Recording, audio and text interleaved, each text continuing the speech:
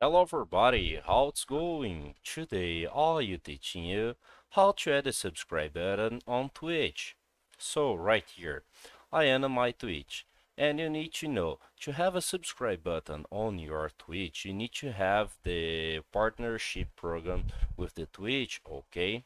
And if you have the partnership program, you will automatically have the subscribe button on your live stream, okay? That's the only way to basically add that subscribe button to your live stream, okay? You need to have the partnership program. And right here, if you search in the Google for Twitch partnership, you see that site right here with that article. And in that article, you can see all the informations about the Twitchner partner program, okay? Right here, you see the monetizations, you see the requirements to have that partnership, okay?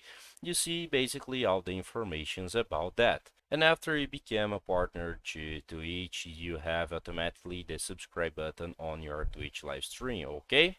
So I hope I can help with that information. If you like it, don't forget to subscribe to our channel and hit the like button. See ya!